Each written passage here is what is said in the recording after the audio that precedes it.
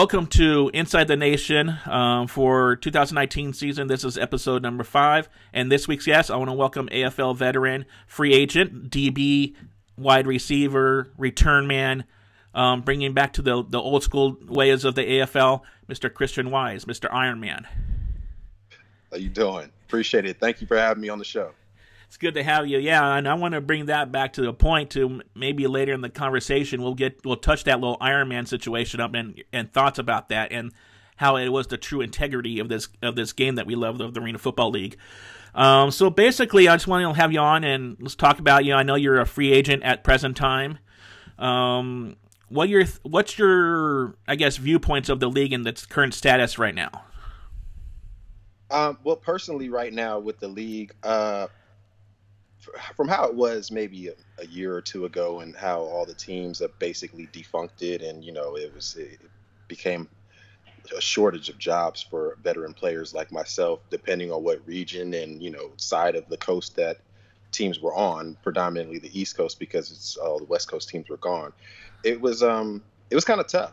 I knew coming back from China in 2016, I actually had a conversation with Sergio Gilliam and we were like, man, it's just, are we going to have jobs coming back home, to be honest? And it really hurt because, it was a lot of guys that were kind of lost out there and trying to figure out where am I going to play? I still have so much gas in the tank. I still have a hunger for the game. I want a ring, and they all they know is playing. And then, 6 months off, 6 months on. Now how it's coming back, I like the way where they're going in the direction of, even making attempts of coming back with the expansion teams and having more jobs for guys to be able to have a place to play. I like the fact that Columbus kept the name the Destroyers because it has so much history and it has a lot of history to the game and it keeps a lot of integrity to the game of the Arena Football League. And I myself started watching when I was a little kid with the Anaheim Piranhas. How far I go with the game. And at first I didn't really, I didn't like arena football. I was like, no, I'm not playing arena football. I'm going to the NFL. And, when I got older, then it started, I watched it a lot more and Kurt Warner and whatnot. And I like the way it's going because it's still giving guys in the States a chance to play football. And it's fun. And, I still have so much love for the game in itself. And I still love the league. Okay, you basically touched base on my next question I was going to ask you. Is basically, how did you first hear about? I know you mentioned the Anaheim Piranhas, who were a transplant from Las Vegas Sting, and they were owned by former mayor of SoCal City, David Baker, who later became the commissioner of the league. How'd you like watching that game and watching future AFL quarterback in Mark Grebe there at the Piranha and Sam Hernandez and all them? And how'd you become involved? How'd you follow through on it? Well, my uncle actually that played in the league himself. He played for the Rams and the Seattle Seahawks, Sidney Justin. He was the one that took me and my cousins to the game. And I just thought it was crazy watching guys hit the wall, flipping over the wall. I was probably about 12 or 13 at the time, maybe just turning 12. So playing Pop Warner football. And I had mixed feelings at the end of the game as a kid. I wasn't sure if I liked it a lot, or if I was just like, this is just some type of entertainment.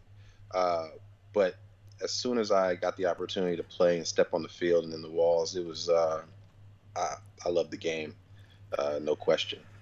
Yeah, what was that key moment that you're bringing, now you're going onto the field, no longer a fan, but you're still a fan when you want to still play it because you have an interest in it. What was that key moment that got you to say, okay, let me go ahead and look for a team that's in my area, or if I have to travel, I'll have to travel and try out for the team? And which team was it that first got you onto their roster? Well, I started out in the Deuce, and that was in, 2008. South Georgia Wildcats, Coach Derek Stingley. He brought me in. I wasn't going to go to the workout. Then something just told me, go. I drove from Atlanta down to Albany, Georgia, and it was at Albany State. The grass wasn't done. It was like high. Went out there, worked out, ran about a 4.4 or 4.3, I think 4.38, something like that on like uncut grass, and I made the team. I didn't think I was going to get a call, to be honest. I wasn't sure.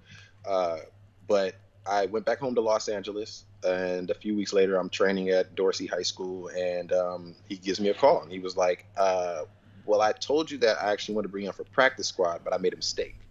Your college teammate is who I wanted to bring on practice squad. I wanted to sign you." And I was actually the only rookie that made it that year in the Deuce, and we lost. They beat Spokane, beat Tennessee Valley, and Tennessee Valley won in the AF2 that year. And Yeah. it was actually going into the year '09 where the league went bankrupt and it went deep, it canceled.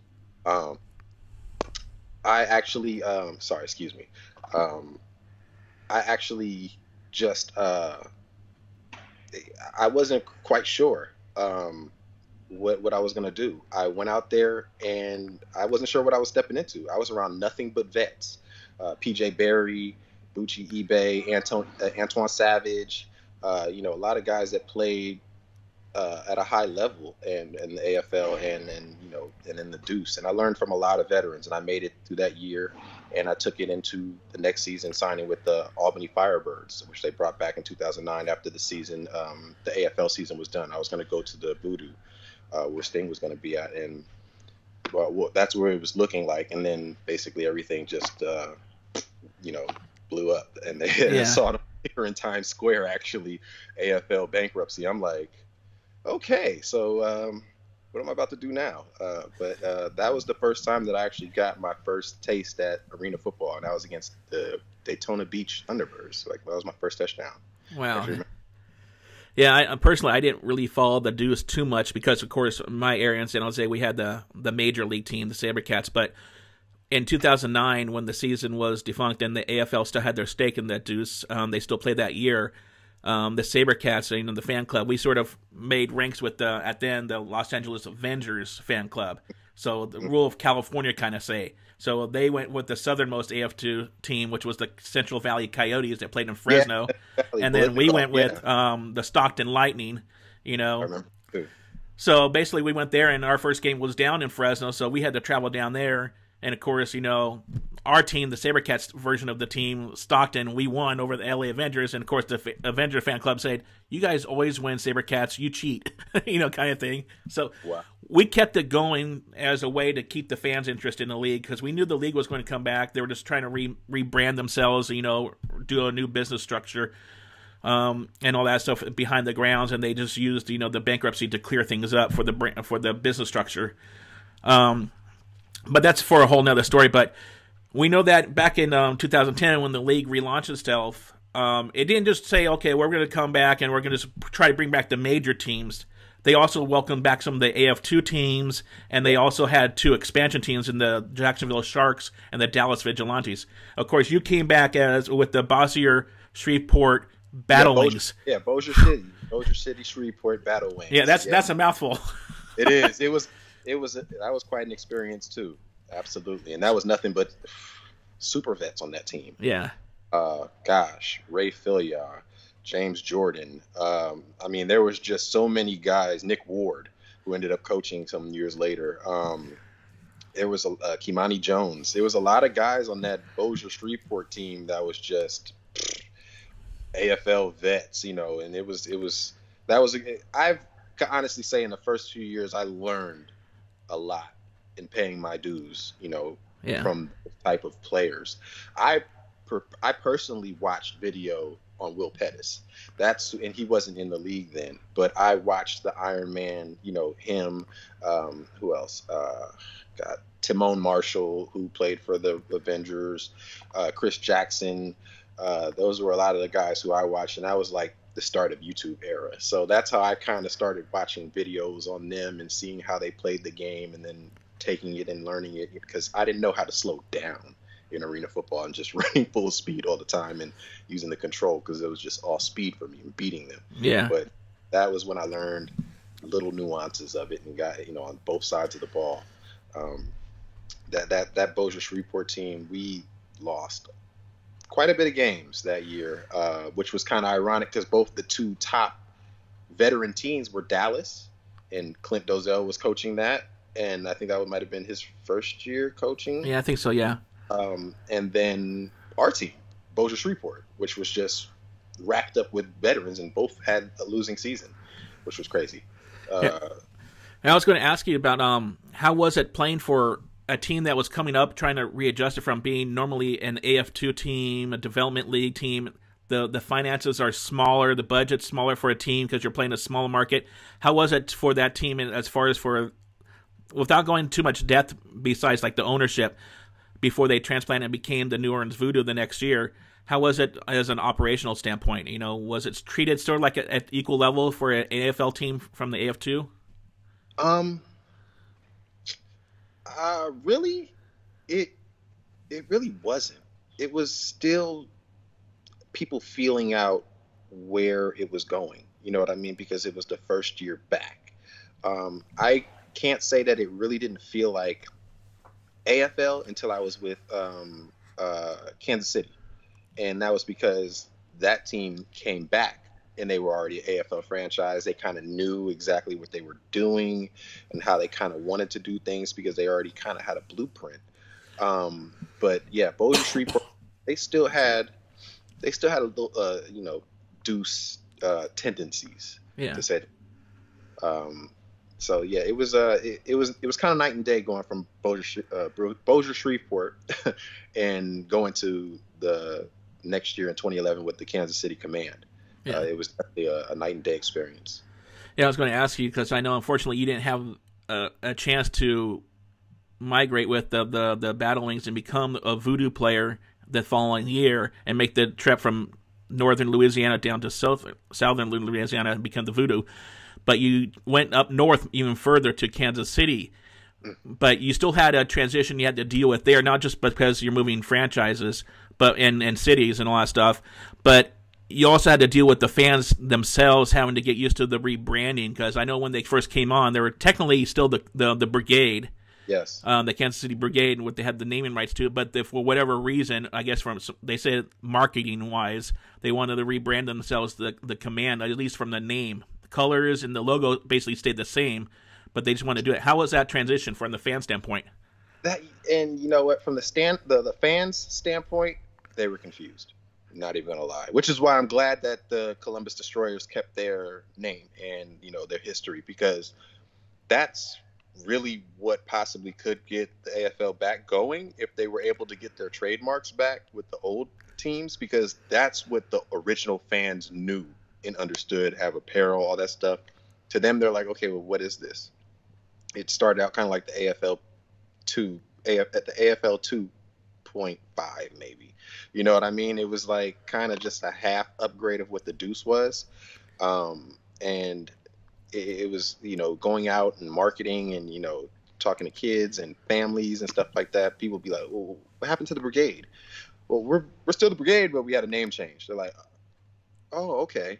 So, the marketing wasn't, they tried, but it was really tough for them to bring their old fans in from how it was before. Yeah. How was it playing there at the Sprint Center? That was amazing. I mean, that was probably one of the best experiences next to playing for Cleveland that I had in the AFL. We had 2 arenas. We practiced at Kemper, and we had the home stadium at Sprint Center, and that was just us in there. Yeah. So it was new. There was nobody there. It was, just us, and like, I'm on big digital billboards. I'm like, oh man, this is what I've been trying to do. Like, I'm trying to get some exposure so I can get to the league and try to brand myself. Kansas City was a great city. I wish they would bring it back and bring the brigade back. They really had, if they had key marketing, it could really be a thriving city there. Yeah, unfortunately, it can't be the brigade because that name's already been taken up by Baltimore Brigade. Right. So unfortunately, it took and even when they came out when Ted Leonsis came out and rushed into putting Baltimore on the field and fielding that team, they rushed into calling it the brigade and all that stuff and took that branding away from Kansas City. It was kind of almost like a shot in the arm for the Kansas City's ninth man, saying that we might not come back to you guys. Yeah, you're going to have to deal with these smaller indoor teams that come and try to go in and out of that city. So it's unfortunate because I know when they were the brigade, even like in the first year or half the season, the first year, they had some great fans there. So I know it was Scott Soares is one of the main guy there. That's a great him and his wife and family. They're great. They're great people. They showed me so much love when I was playing for Kansas City for my 2 years until I went to Pittsburgh. They've always been great people, great fans to the league, and they've given a lot to the league. From Iowa to Quad City, every team that's been around there, that in their vicinity, they've showed a lot of support to. Yeah, and it's great. I met him a few times, and I ran into him at the post Arena Bowl party in Glendale when the Arizona Rattlers had to move it outside of Phoenix to Hilton and Glendale for the Arena Bowl. Was it what was it, 29? I think it was. Yeah, is that against Jacksonville? I was there. No, that was against Philadelphia.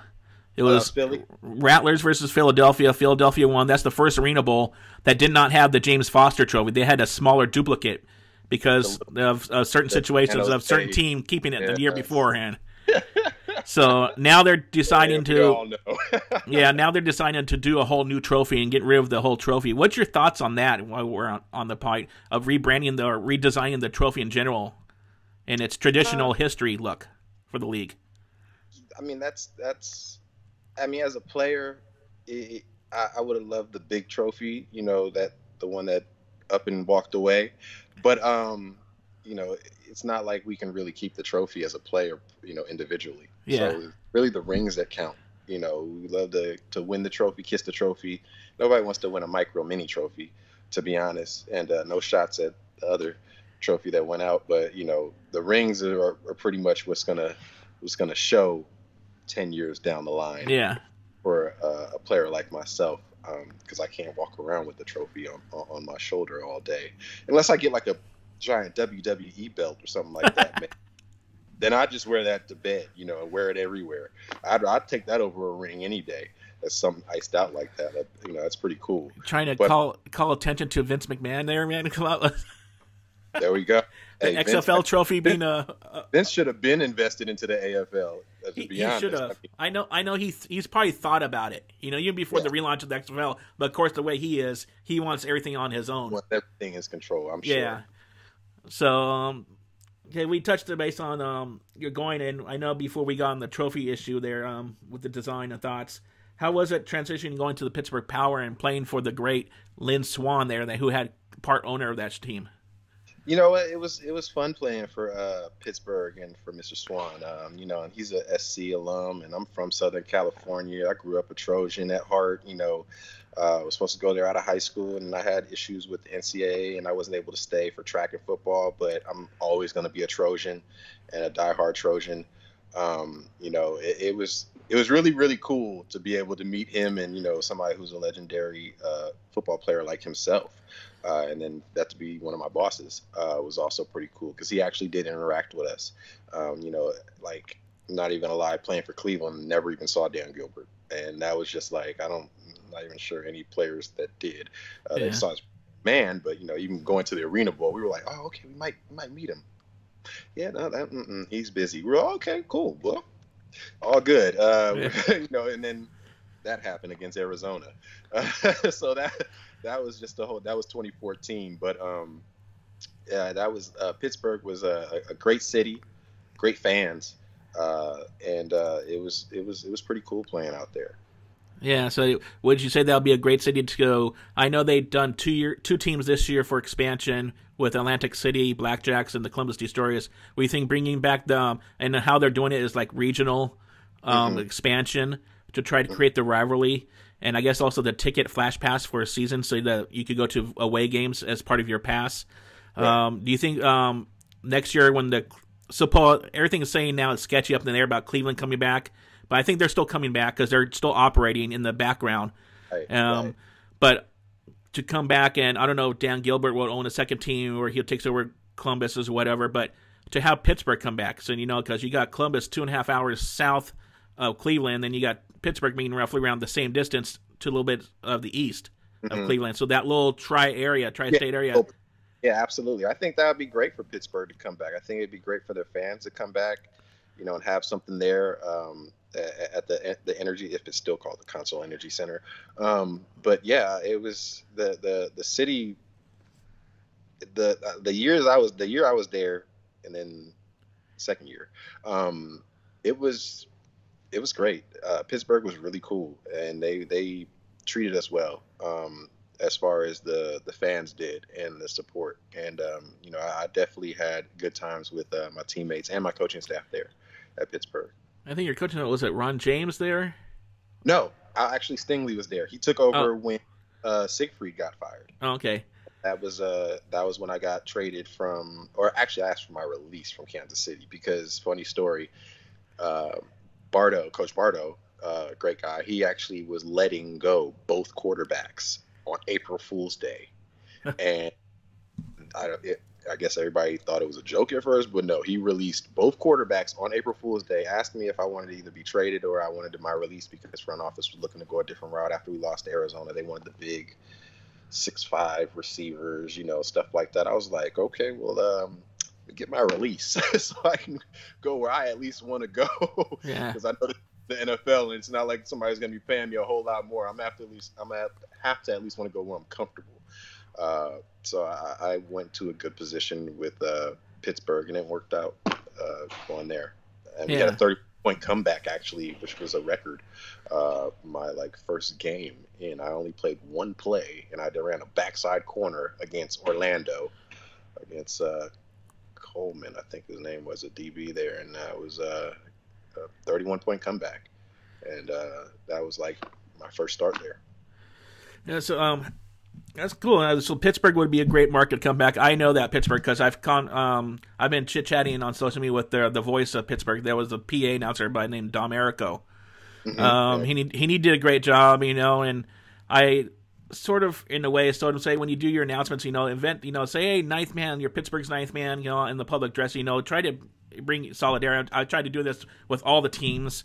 Unfortunately, it sort of didn't work here with San Jose on how they like to try to script things and be more corporate. Because we're in Silicon Valley, we have to be corporate here.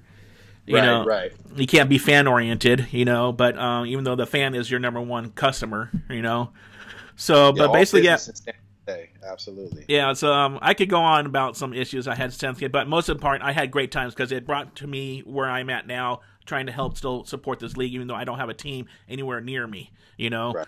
So not even in IFL team. Well, technically, IFL moved down to San Diego this year. So yeah, they got the strike force. They just Ryan Eichert just actually got the gig there. He was with Spokane.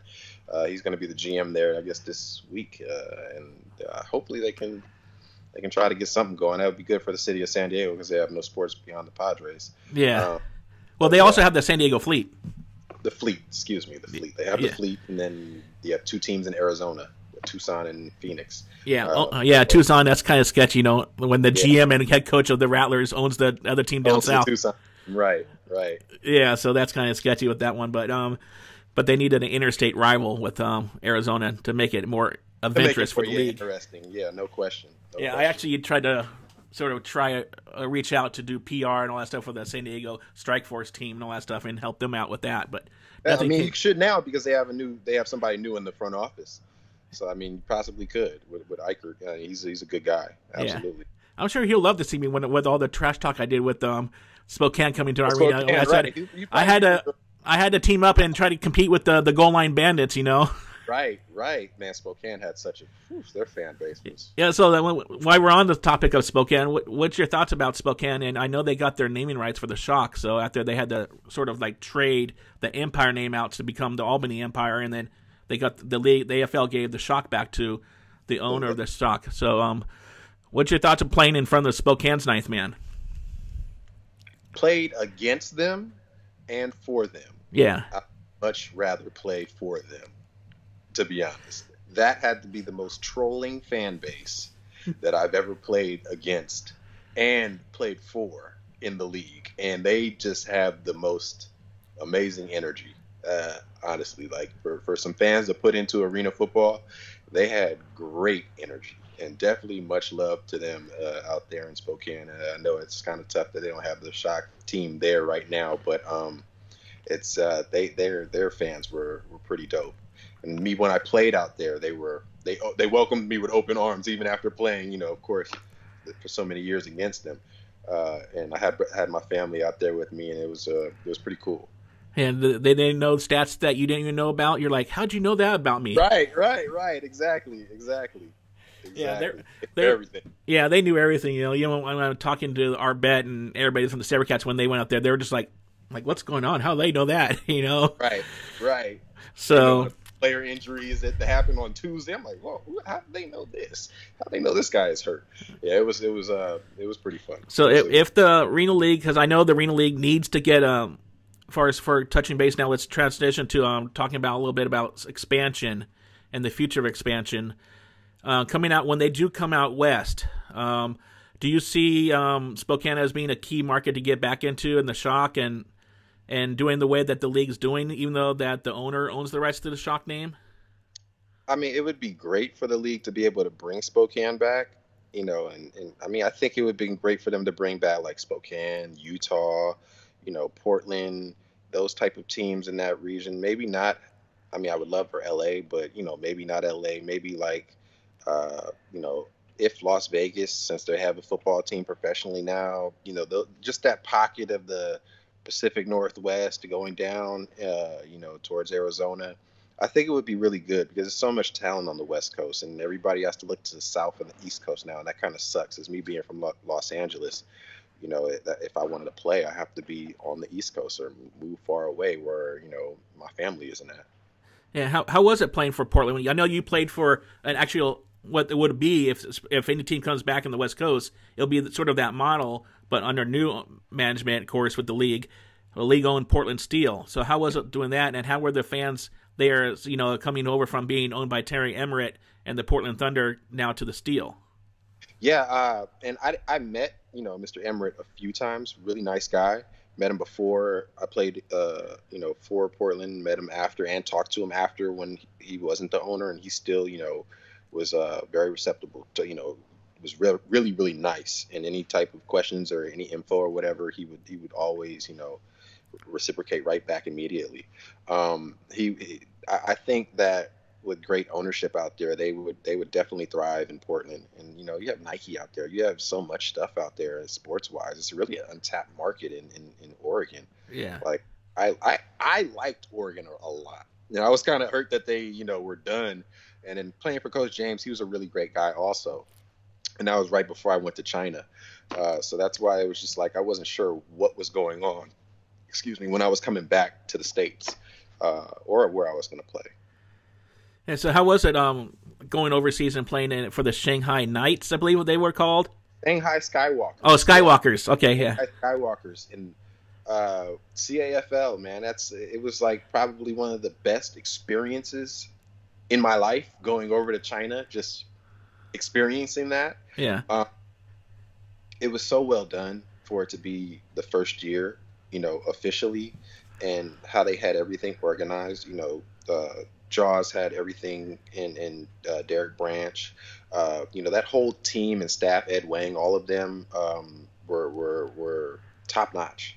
Had everybody on their P's and Q's. They were, of course, nothing is perfect when you're starting out doing something like that, but there was really no issues. And for us to be so far from home, we didn't really have any issues with anything going on that those few months that we were out there in China.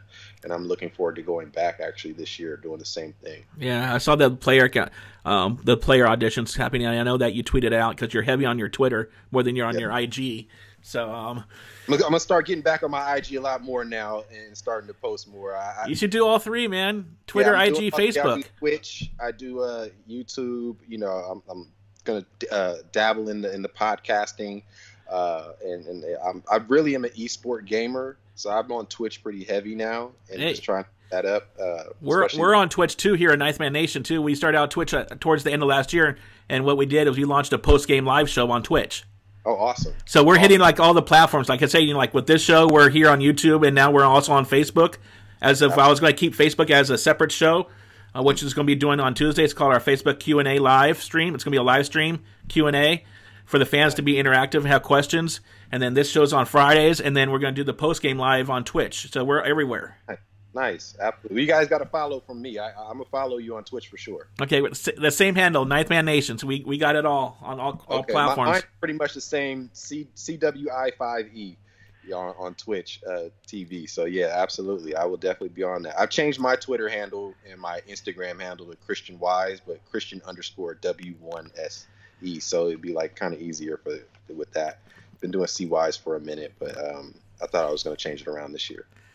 Okay, so let me go ahead. We've been on for a little bit. I know, the video part could get long for people to watch and sit, and that's why I do the podcast version, so you could take it along with you. Listen to your car, or if you have like a smart home thing, like with Alexa or Google Home, you can listen to us on there, too, by requesting Inside the Nation. Let me go with your thoughts of, if you were to have, as a current moment, your choice of any team in the league right now, who would you play for and why? Well, now are you saying football wise or personal business wise? Personal business wise or personal football wise. If you had to go with any organization right now that's out there. You know what? I'm not 110% sure because I'm not sure how Baltimore and Washington operate.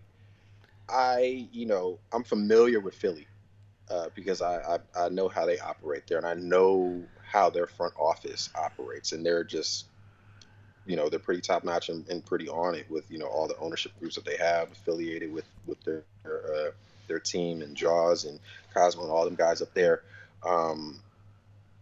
AC would be great because I'm originally from New York, and I know Coach James, Sergio and Ray and all them guys up there. I think they're going to have something special, and also Warren Smith. Played with him for some years too, and he's a really, really good quarterback. I've been, he gets a lot of high praise from me. But if I had to choose a team, man, I would probably say maybe Washington, and I would probably say the Valor from a player standpoint and a business standpoint, because I know how heavy they are with. On the business side with branding and what they have going on, and also as far as a full circle of possibly, of how teams possibly should be ran, and what the business aspect of it, and probably be comfortable because it would seem more of something well put together. The expansion team stuff, I've done that, so it's kind of rough. Yeah. Rough starting out with an expansion team because there's so many highs and lows that you're going to go through. Philly would be great too, but I would probably say the Valor. I would look at them, as heavily if I was offered a contract with them. And their owner is an esport guy too. Yeah. So he owns an NBA 2K League team with the Wizards with the District Gaming. So I'm like pretty heavy into esport gaming also. So. Yeah, he's doing that with the hockey too. With the Capitals. So and he has an esports arena that he's built up there in DC. So right. So basically, they'll be incentivized because if you were, so let's say you get there and you get picked up by the Valor, and you're there, you're suited up for their home opener, which will be two things: one, the unveiling of the banner because they just won the Arena Bowl, and then two, I don't think they'll do it publicly, and at the game day because it'll be kind of hard, getting the rings out there and then rushing them back to be stored. But the rings, presentations to the players that are they're returning from last year's season.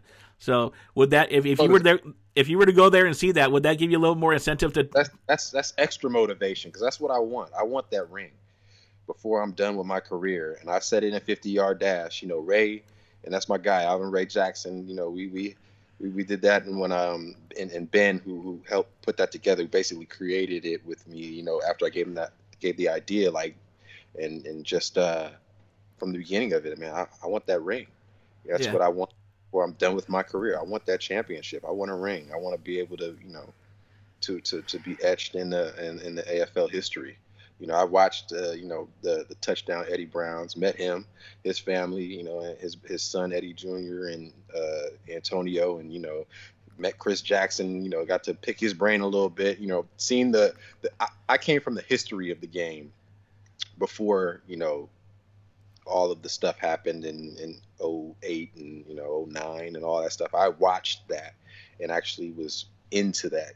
Actually a fan of the game before I was playing.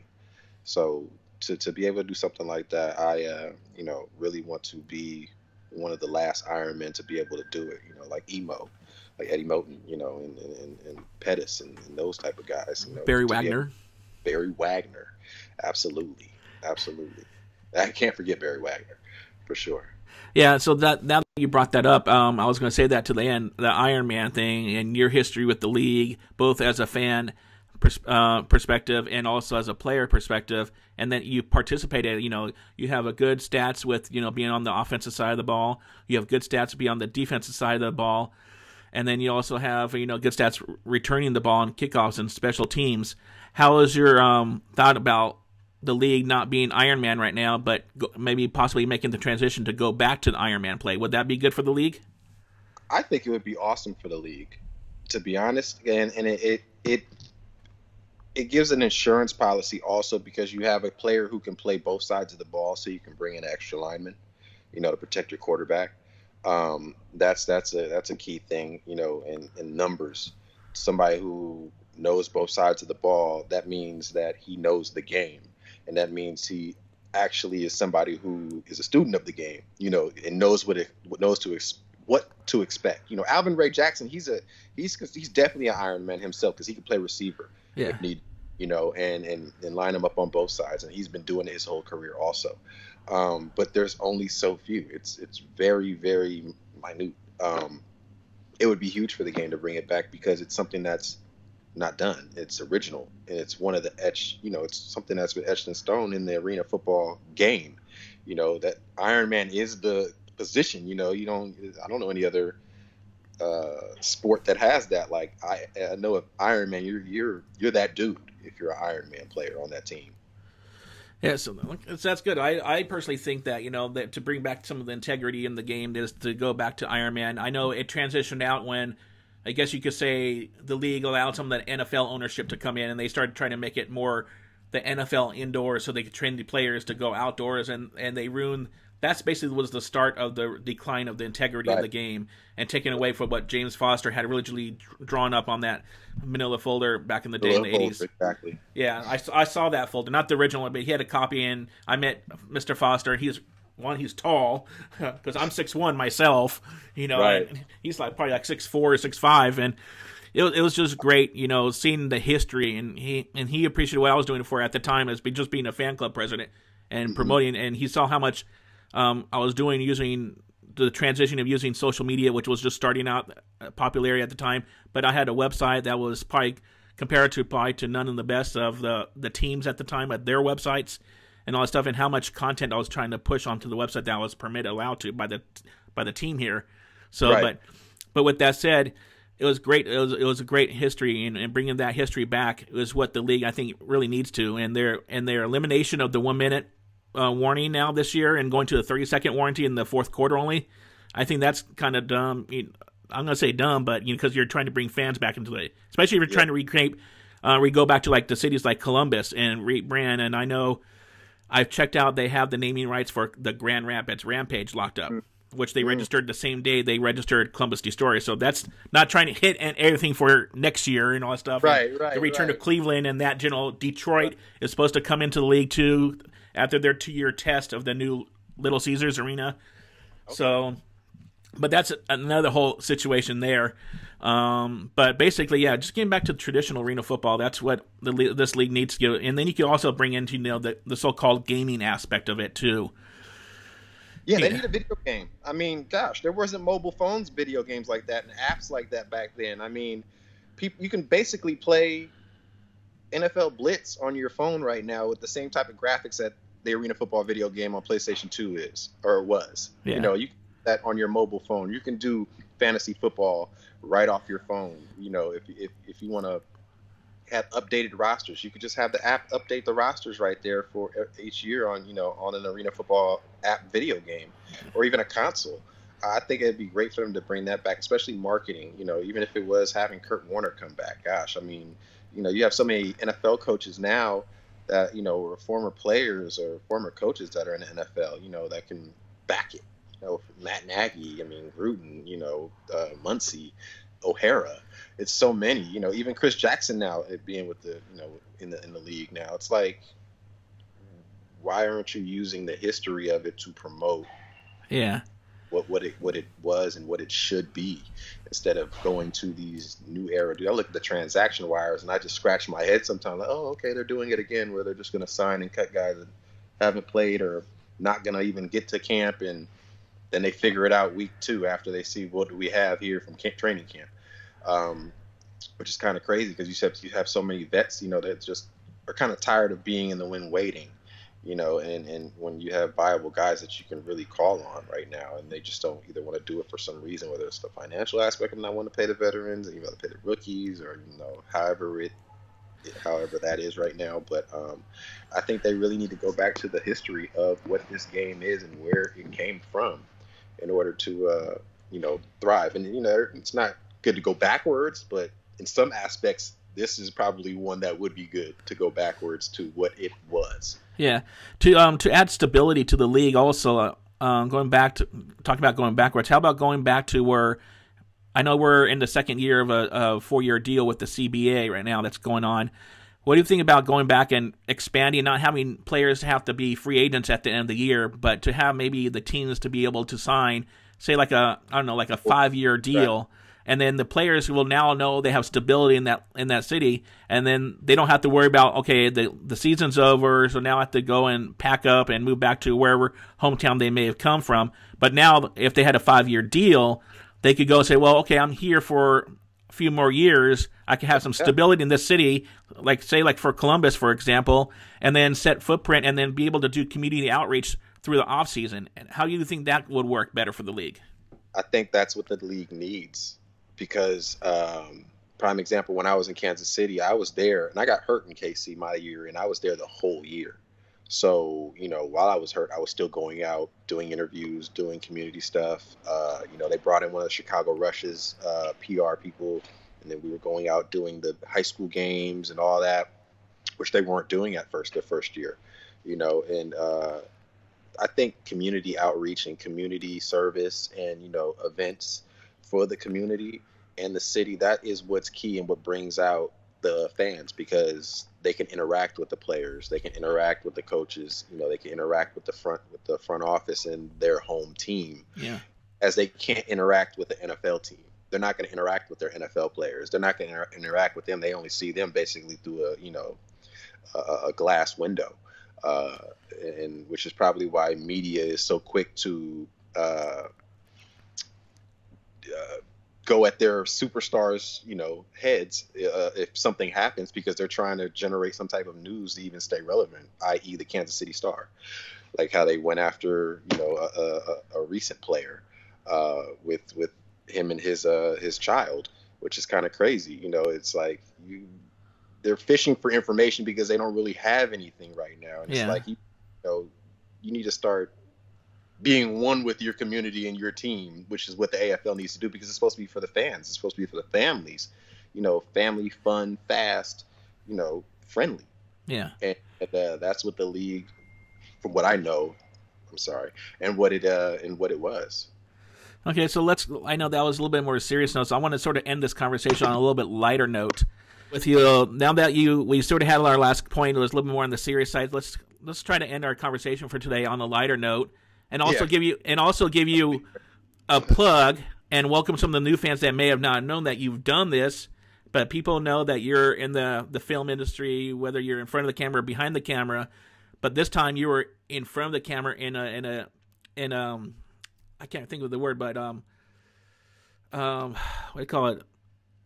I can't remember the terminology, but you were being interviewed with Alvin Ray Jackson on 50 Yard Dash, the debut of 50 Yard Dash with Fraternale Films and Mr. Ben Fraternale, who now does co-hosting of AFL Tonight podcast, and he does a good job there with John Stark and Tim Capper.